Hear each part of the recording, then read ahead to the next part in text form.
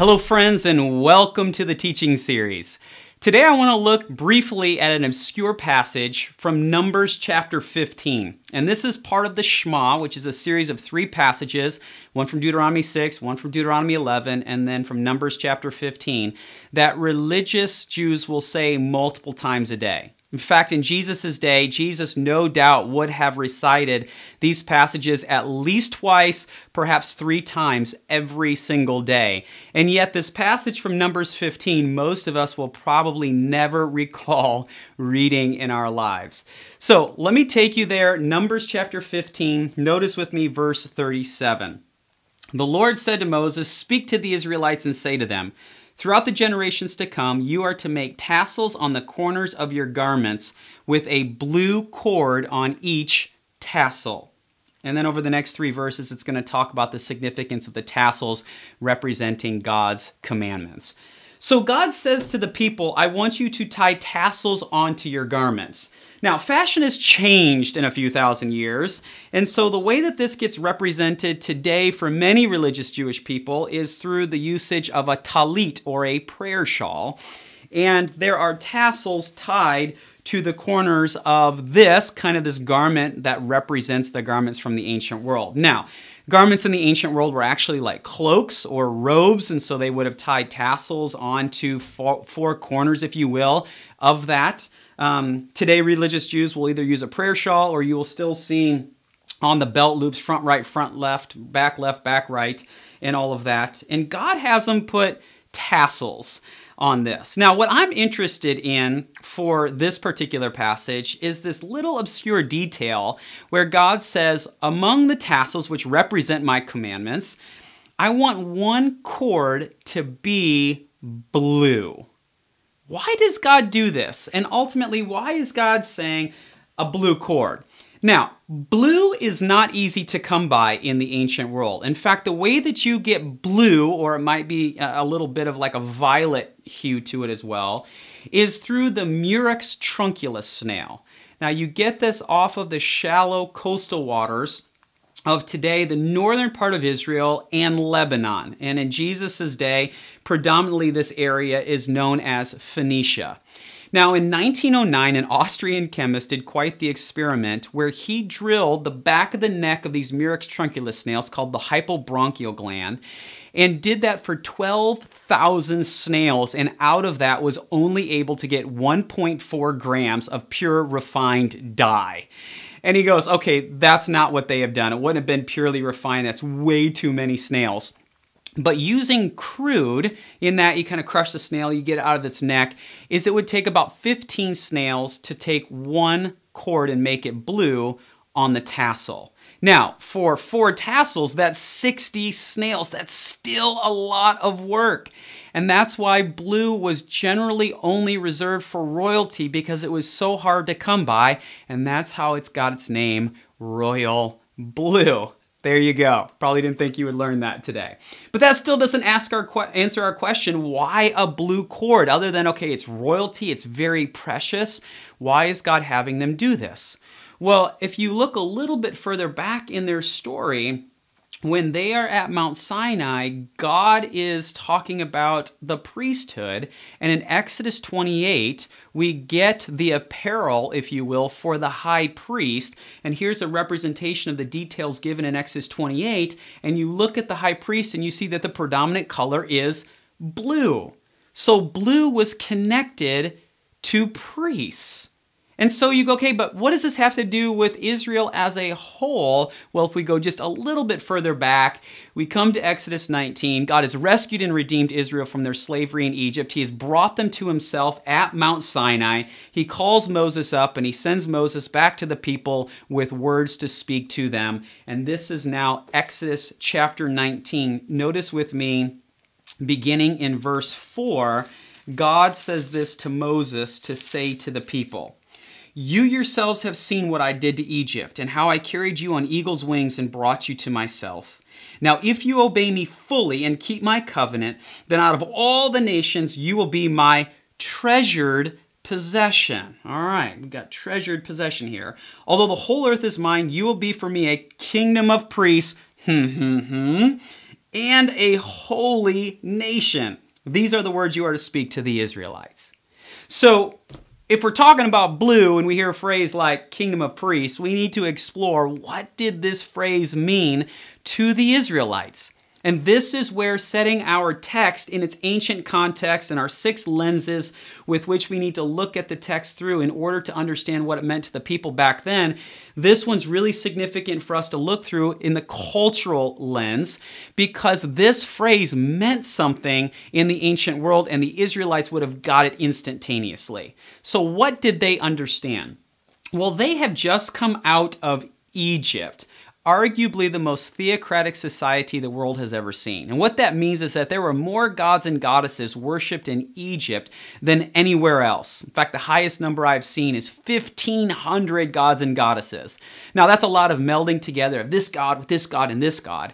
But you have the idea of gods and goddesses all over ancient Egypt. And if you even go to Egypt today, and I had the privilege of being there a couple of months ago, 2 things you see predominantly. The first is, yes, the pyramids. Now there's actually more than 100 that have been excavated, and these are the big ones at Giza. But the other thing that you see all over Egypt are temples. And that makes sense because of how prevalent gods and goddesses were in ancient Egypt. Now, when you have temples, you have priesthoods. And so this language is connected to the worship of ancient deities in the ancient world. Now, to help us understand what role a priest would play and what the Israelites would have understood God was saying to them, I'm going to pretend for a moment that I represent the world. Okay, I'm a worshiper who is going to come into the temple in order to offer worship to the God. But as I come to do that, I don't get to meet with the God because the God is off limits. Instead, I meet with a priest. And that's because a priest was someone who mediated the divine. They stood in the middle between the world, the worshiper, and the God. And they did so because they served as the hands and feet of the God, and it was understood among the people that the God authorized that priest to act on the God's behalf. And so they're a physical manifestation of who the God is, and it was understood that as you came to a temple and offered your worship, if to meet with the priest was as if you were meeting with the God themselves, because a priest was understood to be the best representative of what the God was like. And so God says to his people, I want you to be this for me. That you mediate on my behalf. You serve as my hands and feet. I am authorizing you to do this. And when people interact with you, it ought to be as if they are interacting with me. And this is why immediately on the heels, God is going to give his words. He's going to give Torah to the people to train them to be the kinds of people that they need to be, because God is then going to put them in the land of Canaan, the most highly trafficked area in the entire ancient world, where it served as a land bridge between the Red Sea and the Mediterranean Sea, and served as a land bridge for all of these nations who wanted to get to Egypt, or Egypt wanting to get out to these big nations. Everybody had to come through the land of Canaan.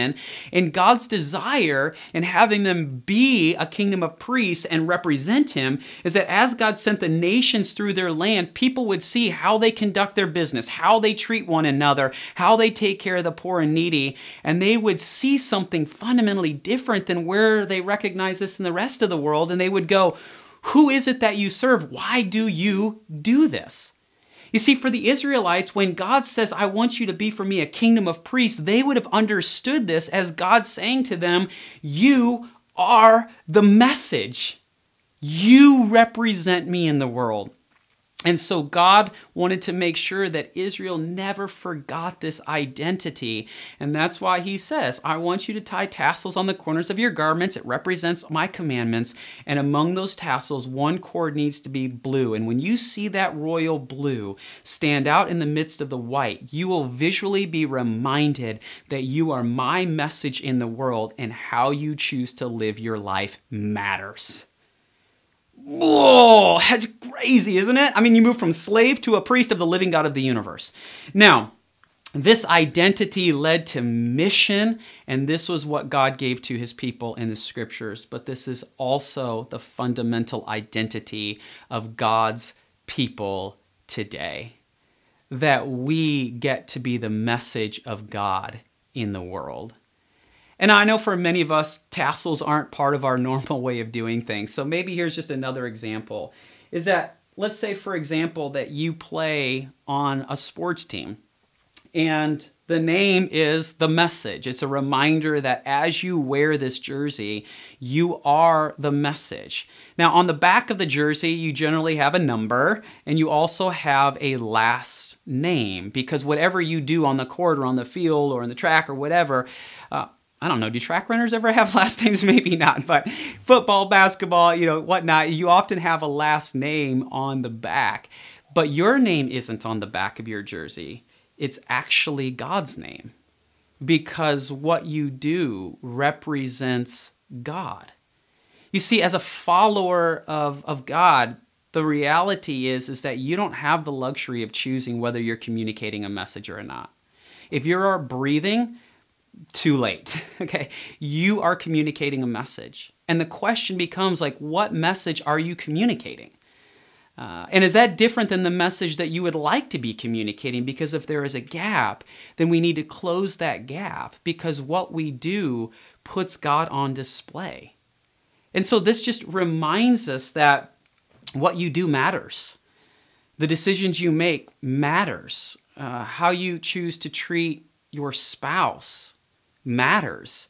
How you treat your kids, how you treat your parents, how you conduct your business, how you go about even playing in games of sports teams that you're part of, whether you're in elementary or high school or college or professional, or even if you're just in City League. Like, what you do there matters. How you play the game, what you say to the officials, it matters. The kind of jokes that you tell matters. The kind of clothes you wear, it's all a message about God if you claim to be a follower of God. And so we want to think about this in terms, just to step back for a moment and go, okay, I'm communicating a message. What is that message? Because you put God on display. But let's go just a couple of steps deeper here, because one of the things that I found as a teaching pastor for more than a decade in several different congregations is that oftentimes people show up, and whether this is a church service or mass or whatever kind of denomination or religion that you're part of, is that there's this sense that those people on stage are the ones who are authorized to act on God's behalf. That's not the biblical picture here. It's the idea that all of God's followers have this identity as a kingdom of priests who are authorized to act on God's behalf. And those people on stage are people who create an environment for people to enter into an experience with God. That people on stage are there to help train you and mobilize you and encourage you, and then ultimately to unleash you to go be the message the rest of the week. And sometimes I think that we forget that reality, that as a kingdom of priests, God has placed us in the world because he wants to work through us. And so not only sometimes is there this sense that we can show up on a Sunday or a Saturday and go, well, I pay, I give my tithe, and these people should do things on my behalf and they should do things for me, that we fail to recognize that their only responsibility is to mobilize you and equip you and then unleash you to go be the message, because as a kingdom of priests, we're all working on God's behalf. And subtly, that can also, if you just have this mentality like only those people are authorized to do that, then you fail to recognize that you have a first-rate identity and calling in the world. That it's not like they have a more pronounced calling or God's, makes them more special. It's that God has given you the ability to go in whatever segment he has gifted you in, whether you are in the business world, whether you are in government, whether you're in, sports, whether you are in entertainment or education or nonprofit, whatever sector you're in, God has gifted you to live into your skills. And as you do that, you put God on display. I mean, you're interacting with people every single day, and God wants to work in you and through you so that you will put him on display through the people he brings and interacts with you. See, this is how beautiful this is when you recognize like you are the message of God. And oftentimes, I know this can feel very weighty because we go, but man, I mess up and all of that. And yeah, this is where grace and mercy and forgiveness come. And God goes, I am working with you. My Holy Spirit is available to you. And the beauty is that Jesus, who as Hebrews says is a high priest, and that connects to the sacrificial system and giving an offering or a sacrifice on our behalf, but it's also this understanding that Jesus as the high priest, like we take our P's and Q's from him. That he came as the best representation of God's embodied presence in flesh and blood in the world as the hands and feet that when people interacted with Jesus, they were meeting with God. And it's like we follow in his footsteps so that we can embody that message well. And that's the beauty of being the message of God. And this is why last week we talked about this season of Lent where we walk out onto our branches and we talk about, God, where am I struggling? What's holding me back? This is why this season is so significant, because we are communicating a message with our life. And if we're not communicating the message that represents God well, then God goes, let's work on that. Let's get rid of those dead branches. Let's get you back on track, because when we embody God's message well, we flourish and people experience God through us. And this is precisely why Peter, a disciple of Jesus in the New Testament, in 1 Peter 2:9 says this, but you are a chosen people, a royal priesthood, God's special possession, all Exodus 19, by the way, that you may declare the praises of him who called you out of darkness into his wonderful light. Friends, we get to declare the praises of God by how we live. So may you embody that message well. Well, friends, thanks for watching.